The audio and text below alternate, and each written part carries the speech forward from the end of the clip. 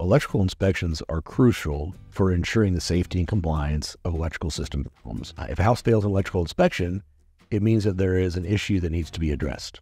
Code violations are the most common reason why a home fails an electrical inspection. If the electrical installation does not comply with local code requirements, this can include issues related to wiring methods, outlet spacing, or other code-specific regulations. Improper wiring practices, such as the use of incorrect wire size, inadequate insulation, poor connections, can pose a safety hazard. This may include exposed wiring, improperly secured cables, or the use of damaged wiring. Circuits that are overloaded with too many devices or appliances can lead to an overheating and pose a fire hazard. Insufficient size breakers or fuses can contribute to overloaded circuits. Issues with the electrical panel, such as incorrect installation, outdated equipment, inadequate labeling, can also result in failed inspections. The electrical panel should be properly sized, securely mounted, and equipped with the appropriate breakers. Unsafe practices, such as the use of extension cords as a permanent wiring method